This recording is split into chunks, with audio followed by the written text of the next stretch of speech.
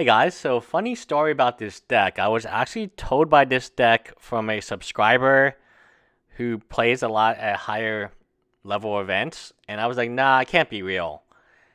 And I actually gave away a few of these copies kind of just in a random giveaway as bulk, but they turned out not to be bulk. So obviously I'm talking about Chandra's goggles.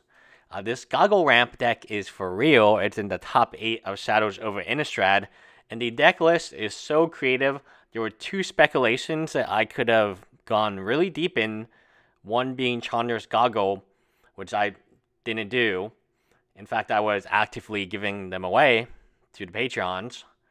And the second one would have been, obviously Chandra herself has already spiked at this point, is Fall of the Titans, which was a bulk card, like 15-20 cents. And I was like, nah, I'm not going to do it. I'm kind of lazy. And I did not pull the trigger on those 2 speculations. Chandra's goggles, Pyromancer's goggles has already increased drastically. But anyway, here's the deck. 1 Dragon Lord, Ataka, Breakers. Wow, so yeah, I guess it's pretty good in this deck because you can ramp up. Fall of the Titans, which is a card that is typically doing 18 or 20 points of damage to the face. Fiery Impulse, Magmatic Insight, Traverse the Odevald. Oh, interesting card. Tormenting Voice, Kozilek's Return.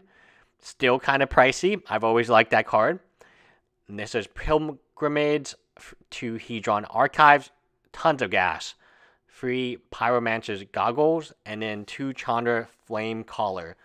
So the goggles are very good. They double your Fall of the Titans, and because you're ramping, you can do a tremendous amount of damage. Your land base is what you normally would imagine to be.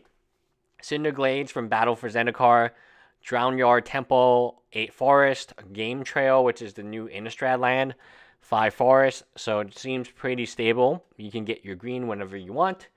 And land is pretty cheap, actually. Sideboard, Volley, Den Protectors. Den Protectors out of the side. Draconic. So you do have you have 1 dragon in this deck, if I'm correct. Free Tireless Tracker.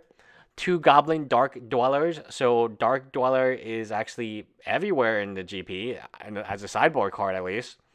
1 Chandra, an additional Chandra, and then that rounds up the rest of the deck. It's a fairly interesting deck. I like it a lot. There's another Dragon Lord, so I guess you could have 2 dragons if you want.